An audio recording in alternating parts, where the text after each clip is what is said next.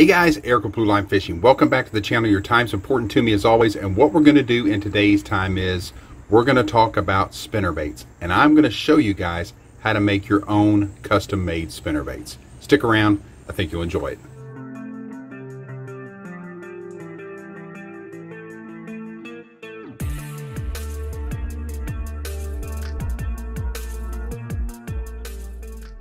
All right, guys, let's get going on this. First things first. First thing you're going to need is the spinnerbait body here. I prefer the bullet head style. There's other ones out there too. There's the minnow and kind of a guppy head. There's a banana head. All different types and sizes, but I like the bullet style. Over the years I've found I think it comes through timber better, which I fish a lot of, and I think it's pretty weedless, pretty streamlined as it comes through the water column and hits the weeds and such. So that's just what I prefer. You can use whatever it is that you want those style wise. I used to make my own heads and bend my own wires, you know, from scratch, but I found it's just easier to buy these pre-made bodies like this. So that's the first thing you're going to need. Then obviously you're going to need some blades. In this I went with Colorado blades, and I'm going to make one of my backwater bluegill spinnerbaits that are really popular. They're great in stained water, and I've sold a ton of them over the years for guys that fish a lot of those dirty and stained water conditions. But anyway, so this is a number 4 Colorado blade, and this is a number 2 Colorado blade. Now, if you're not familiar with the blade shapes and sizes, some of the other baits like this one here, for example, this is a willow leaf, and when I use a willow, I usually prefer like a number 4.5, which is what this is. And then on this other bait I've got over here, one that's really done well for me over the years. This is a little unusual here. This is a 4.5 willow, but in the front it's what's called a roto blade. Up north I think they call them an always spin kickstand blade, but it is one that I found has a different vibration and a different pitch than a lot of the other blades that are out there. And coupled up, especially with this willow and a Colorado, but this willow for sure, it is a fish catching machine at certain times of the year. So some other things you'll need, guys. Obviously you're going to need a swivel to connect into that. See if you guys can see that well, hopefully. And this swivel here, I usually like to use either a number 10 or a number 8 swivel, sometimes a 12. This one here is a 10, so that's number 10, and it's actually a roller swivel, so you need yourself a swivel. You'll need a split ring. Okay, that's going to be connect that back blade in. I'll show you in a second. And this is a number 3 clevis, and these clevis are just something that connects on the wire here, the arm here above the spinnerbait body to give that front blade rotation. You also need a little bit of tubing for a spacer. You can use whatever kind of spacers you want. You could stack up beads and such, and I'm going to show you those right now, and make your spacer, but I prefer the plastic tubing because I can get the exact length that I want each time with that. So next thing, like I just mentioned, was beads. You can get them in copper colored, you can get them in nickel. This is the gold or brass color. I prefer these right here. I have to look at the size. I think you have 1/8 is on these, but I prefer the hollow beads rather than the solid beads. I think it gives the arm a little bit more vibration coming through the water. When they're a hollow bead, there's not as much weight on that arm.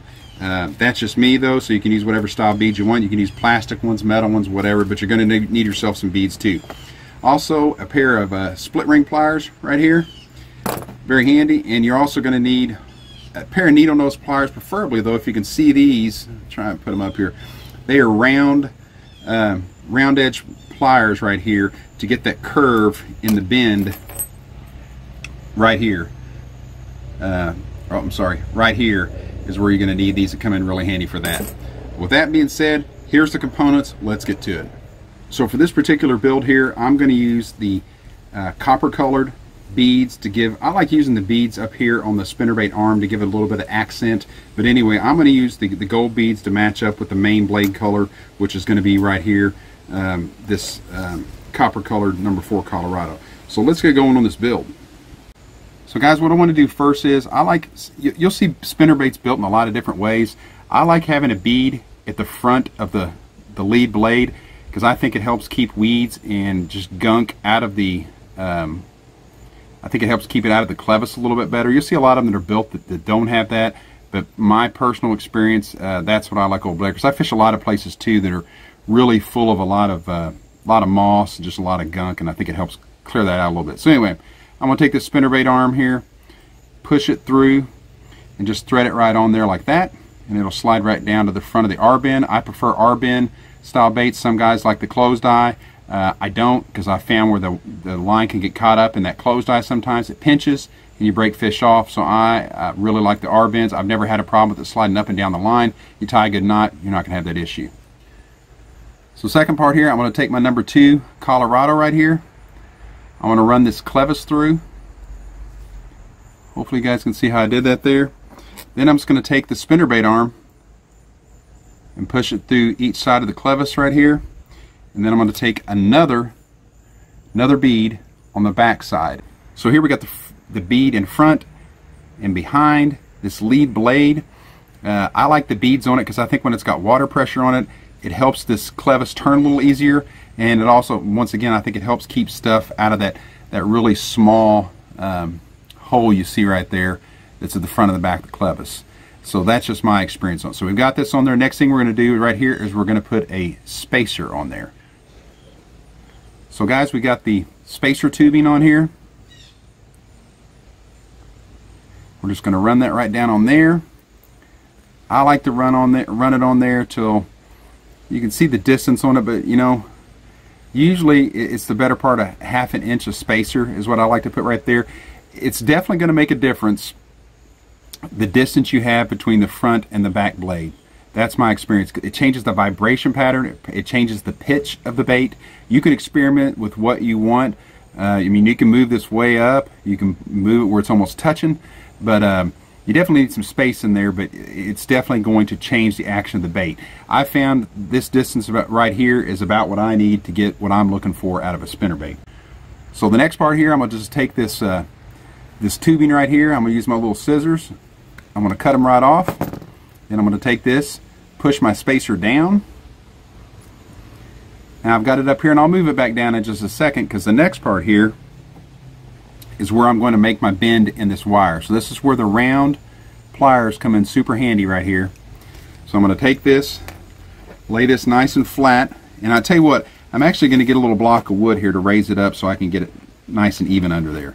So what I'm going to do now, guys, I'm going to put my bend in the end of the spinnerbait arm here. I'm going to use my round nose pliers right there, the little needle nose that are round. It gives it a nice curve to it. I've got this block of wood here just to give it a little bit of leverage where I can get my hand down a little lower to roll that well.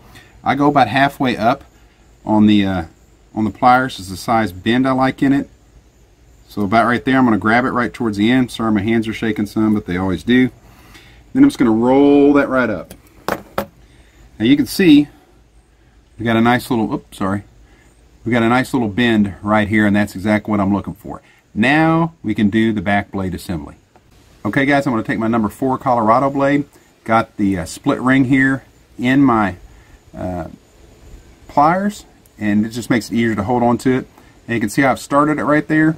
Once I get it started, I can use my pliers, because I've got kind of fat fingers, sausage fingers there. I can roll this split ring right on there. So now we got our split ring on. Next thing is going to be to put the swivel on there. Alright guys, so now I'm going to fit this swivel on here. And it goes on just like the blade did. Use my split ring pliers. And now I'm just going to work this all the way around. We've got that on. Okay guys, so now we've put the swivel on the bend we made in the end of the spinnerbait arm. You guys can see there's a gap right here. I don't want that quite much of a gap. So what I'm going to do, this is a different set of pliers. It's just a split ring, but it's got a little groove piece in the middle, which is perfect for closing off this eye some right here. Oops, let me get it in there. Sorry guys, my hands shake, but it is what it is, right? Now I'm going to crimp this down right here just a little bit. I don't want to bend it too far.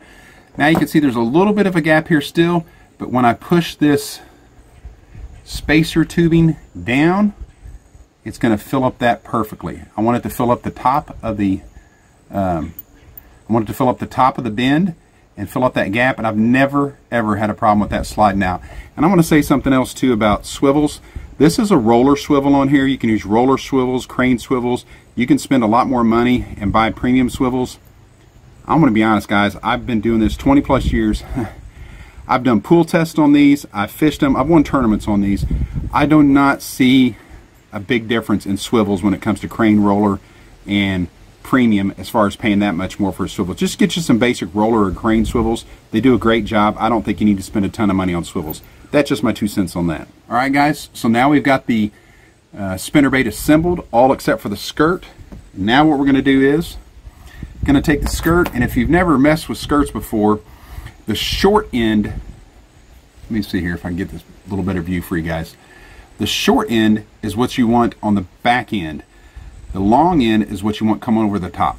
Okay, so you're going to take this short end, it's going to go towards the bottom. The long end is going to be the same side that the hook goes through. So I'm going to take my hook, push it down through here, and I'm going to push this all the way up to the collar that's on that spinnerbait.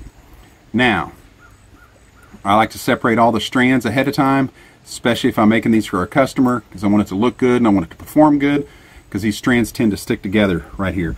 But that right there now is a backwater bluegill spinnerbait, and it is super easy to make. I mean, you guys saw, you can start knocking these out, and like when you kind of get a little assembly line going, 10-15 minutes you can knock a bait out, no problem at all.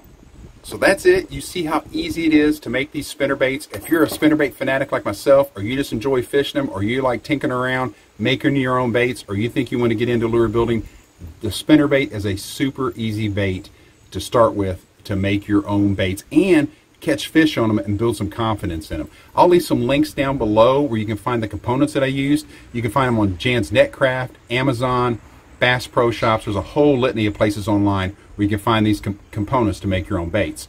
Also, if you got something out of today's video, please consider subscribing to the channel. Don't forget to hit the like and bell notification button as well. I really, really appreciate you guys watching. And as always, remember, get out there and fish.